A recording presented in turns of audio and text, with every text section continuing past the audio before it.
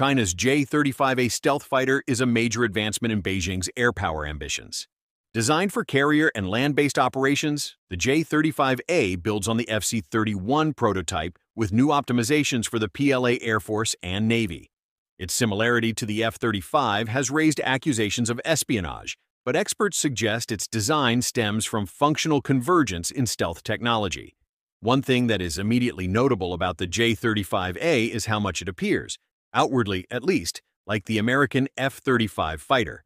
Both share similar stealth contouring, a pair of air intakes, though the Chinese J-35 features two engines, as well as what is assumed to be radar-absorbing materials.